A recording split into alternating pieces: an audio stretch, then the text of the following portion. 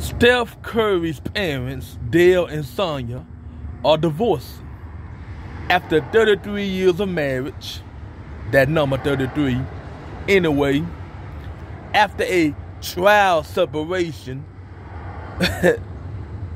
brought up by Sonya told Dale, let's have a trial separation first.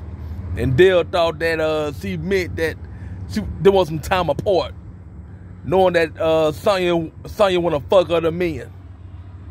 Anyway, we're going to see how much he get them for. Since all these kids grown, Sonya still want money.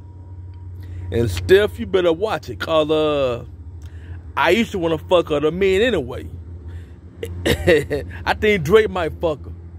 She want to fuck Drake, and God know who else she want to fuck. If I had the damn money and fame, I'll fuck Aisha. But Steph, when she damn get ready to divorce your ass, you better have your money ready.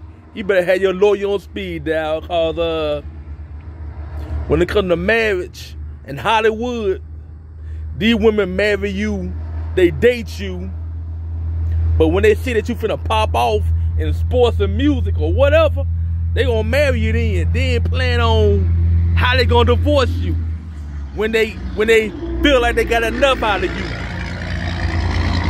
I mean, why you think Eddie Murphy's wife left him after having about 8 kids by him?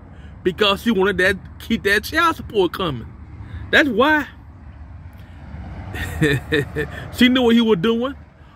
When you got paper, your wife, when you got lots of paper coming in, a fat income like Eddie Murphy or Will Smith or the rest of them, a wife will tolerate you fucking around with other women and men. Long as you got the money coming in. If you got paper like Bruce Jenner, a woman will tolerate your gay ass. Hey, you wanna be a fucking cross dresser, wear woman clothes, and you got long paper. Your wife don't give a fuck. Long as you keep the money coming in, a woman will tolerate you fucking around with women and men and cross dressing.